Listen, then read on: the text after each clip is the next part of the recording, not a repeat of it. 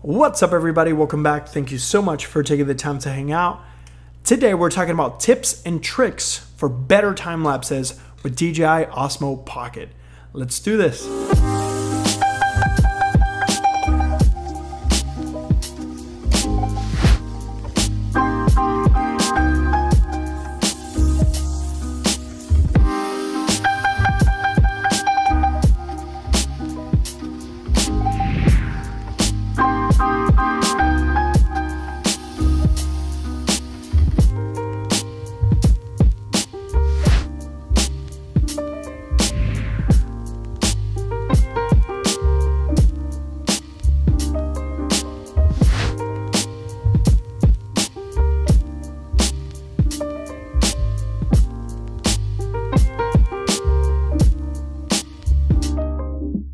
This video is brought to you by Slink. Slink lets you add links to all your social media pages, websites, and streamable content all in one handy little place. It's like your digital business card. Get started for free today at GetSlink. That is GETSL.INK. Recently, I had the opportunity to visit Florida, and while hanging out with my little brother at Universal Studios, I say, hey, let's actually go ahead and do a tips and tricks video for the DJI Osmo Pocket. Now, I'm honestly a big fan of just filming with my phone, but the Osmo Pocket, I feel it's kind of like a little bit step above, and not only you can use your phone to compose your shot better and use the app, but you can also use the Osmo Pocket by itself. If you haven't seen the 5 reasons why I like the Osmo Pocket, go and check out that video. Links are always in the description. But without further ado, let's just go straight to the point and give you tip number 1. Don't be afraid to use video in order to recreate time lapse. Longer clips can give you the unique flexibility to start and stop your clips whenever you really need them. If you want to do that really cool technique when you go and stand in front of the camera, start talking, and then you walk away and everything starts moving super fast, that gives you the option to match when you want the clip to start or end according to the proper theme of your video. If you're using any music, any beats, or any sound cues that you want your video to change, using video often is going to make it a lot easier.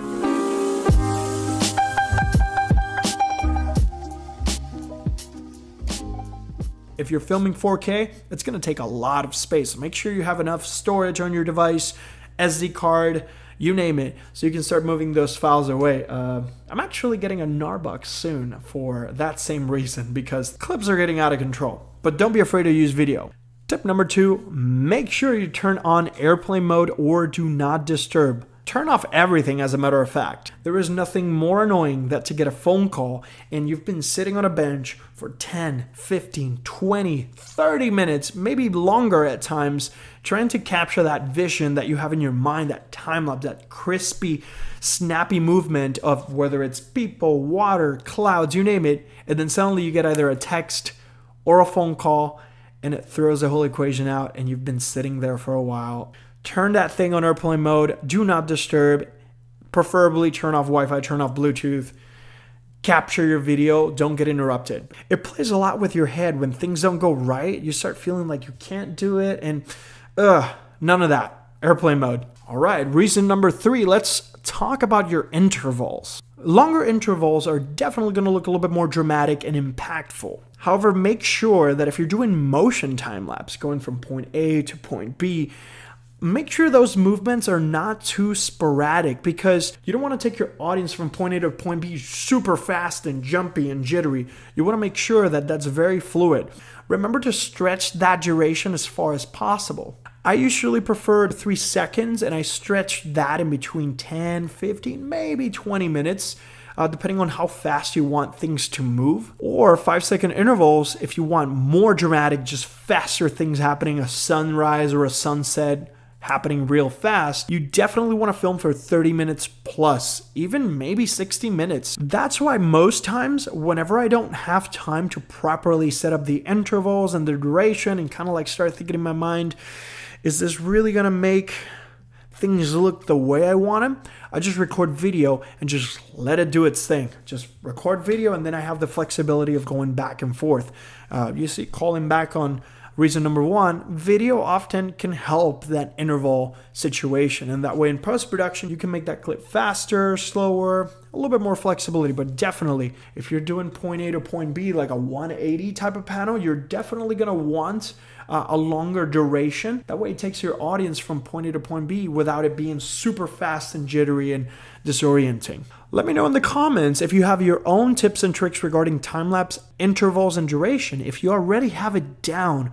Because honestly, this is like one of those things that you always go to the same restaurant and for some reason they charge you differently even though you order the same thing.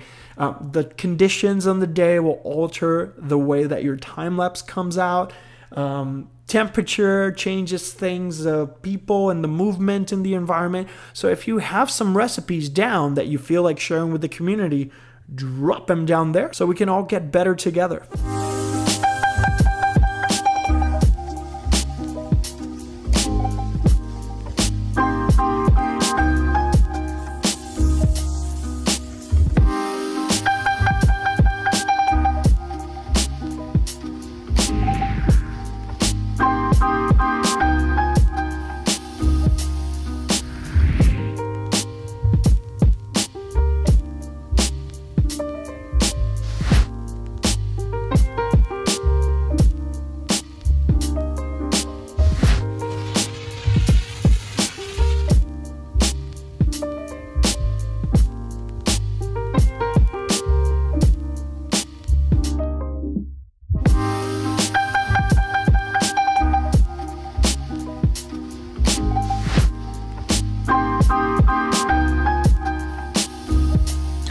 Now let's talk about battery.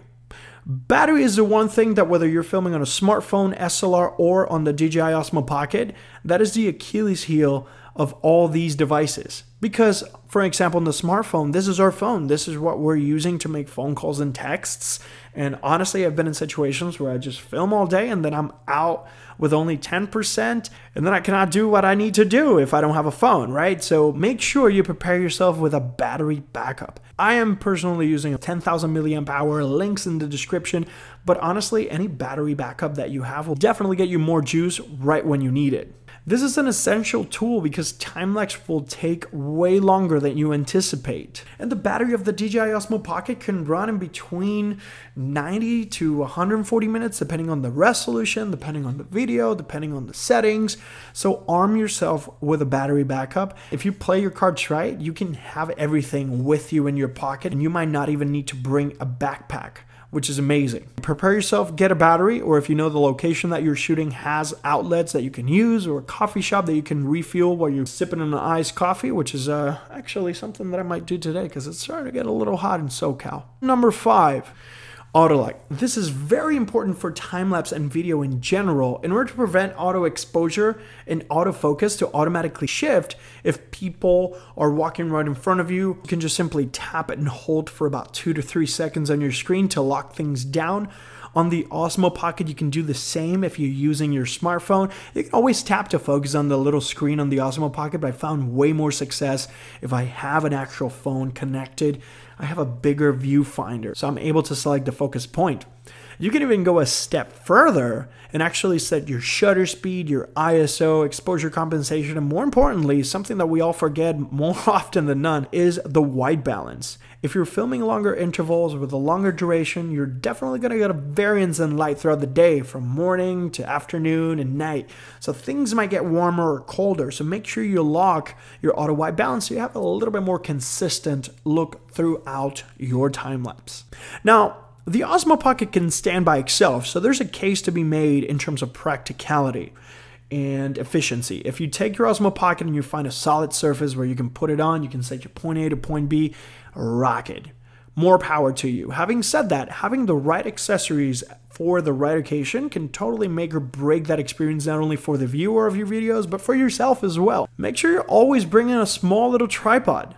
This is super important because if the surface is not quite adequate for you to put your Osmo Pocket, you might need a little tripod. Recently, I've been using a mix of the Manfrotto, the Smooth Flex, and the PGYTECH mini tripod, which can also dub as a handheld. As a matter of fact, all of them can. and they're very, very useful. The reason why I'm starting to like the Smooth Flex is because it can actually fold and be used in different surfaces, while the PGYTECH is very lightweight, yet it doesn't feel cheap. It's like light, so if you put it in your pocket, it doesn't feel like you're carrying too much stuff. Also, when using video as time-lapse, one thing to consider is the PGYTECH strap mount. That allows you to have a backpack and just simply clip on that accessory and put the Osmo Pocket right in there. That way, if you're eating a churro, sipping on a drink, you don't have to really worry too much about carrying an extra thing. You're just walking around. Just keep in mind your hands, because if you're filming forward and you were to point around, that's also going to be in the footage. But it's really useful for those walking shots and those ramps. Just to simply not have to worry about it, clamp it on a strap in your backpack and just be ready to go. Another great brand besides the PGYTECH accessories is Polar Pro. Both companies make amazing products. They also make lenses like the ND filters that I've used recently. And last but not least, final tip of the day is going to be good old patience. I struggle with this a lot. And patience is going to be way more than 50% of the game, because once you set the Osmo Pocket or your smartphone to record a time lapse, honestly, the biggest variable of the trend is going to be your own head. So creating a time lapse is a time-consuming process. Make sure you plan ahead, make sure you create a shot list, make sure you're setting yourself up for success. That way you're not 100% improvising all the time. This plays games in your mind. You start thinking that, oh, maybe I'm not that good, maybe this is not what I want to do. But if you prepare yourself and you already have in mind or written down the type of shots that you want to acquire for the type of video that you're making, it's definitely going to go a lot easier for you. And you will enjoy it a little bit more. Honestly, I've been in situations where I film and things are not coming out right. People are touching my camera, bumping my camera, touching it because it was in the ground, they didn't see it, they run over with a stroller, or it's on top of a trash can and they start throwing trash even though you can see the phone there. But at the end of the day, that's on you, that's not on everybody else. If you want to blend in, plan ahead, make sure you're preparing yourselves for those variables that you cannot control with a shot list, with some extra entertainment like another phone, bring a book, bring maybe a Nintendo Switch if you have one. Maybe you want to catch up on some editing while you're filming a 30-minute session. Let me know your thoughts in the comment section down below. If you have any questions, suggestions, drop them down there so we can continue to create relevant content for you. And if you cannot watch this video, but you'd rather listen to it, make sure you hit the link for my podcast in the description or search on your favorite podcast platform for Crop Factor by EMT Films. Once again, thank you for sharing your time with me. I'll catch you on the next one.